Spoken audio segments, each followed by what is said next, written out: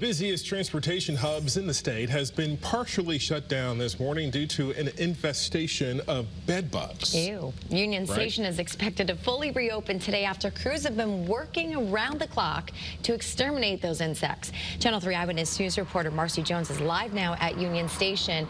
All right, Marcy, any updates on the cleanup here?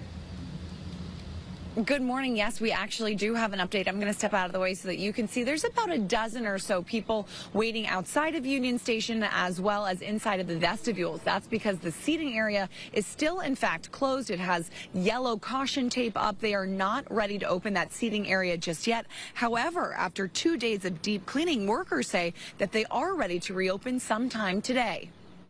New Haven Parking Authority, the department that oversees the station, says they took immediate action when it was discovered bed bugs had made their way into the busy transportation hub.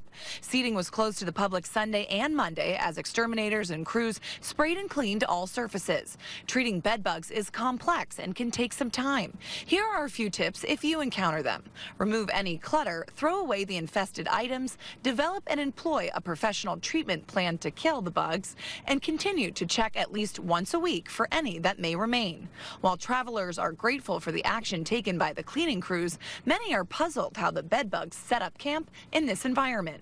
That's horrible. That's pathetic. I mean, you know, you can't get any nastier and lower than that. Here until 9:45, and I see this is all closed off. So I asked the gentleman what's going on, and he said bed bugs. And I'm like, what? Bed bugs? Where are the beds? Never heard of bed bugs on tile and wood floors ever before. Another tip while traveling, try not to put your bags on the ground. That way it avoids any unwanted stowaways from catching a ride in your luggage. Reporting live in New Haven, Marcy Jones, Channel 3 Eyewitness News.